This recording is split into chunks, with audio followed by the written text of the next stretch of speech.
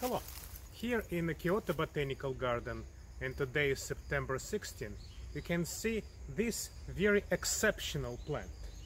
Well, don't look like very exceptional from the first glance, but it's one of the remarkable exceptions in the plant world. So there is a family, Proteaceae, which is thought to be distributed mostly in Southern Hemisphere, like South Africa, South America, and Australia, and have some representatives in tropics as well. Typically they say that Proteaceae is a southern plants.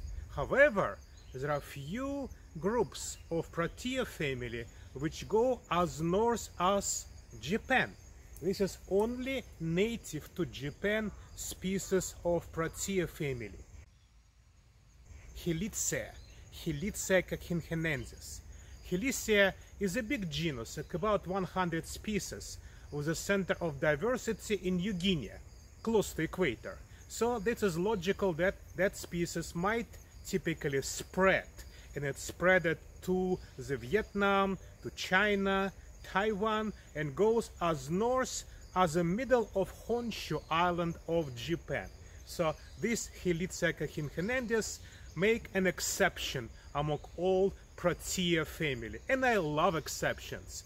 Not because I think that exceptions will support the rule. Not, I don't like this saying. I like it because exceptions like Helicia or Helvingia with fruits on the surface of leaves show us how more complicated nature is than we typically think. It's amazing to me. Anyway, Helicia is very hard to tell the family right now without flowers, but there is a clue. Proteus is a very polymorphic Greek god, and Protea family has very polymorphic leaves. So look on Helicia leaves. Some of them are very small and have very rare teeth, but some of them are quite long and have lots of teeth. They're even similar to the leaf of distant relative of Helicia, to macadamia nuts, macadamia plant.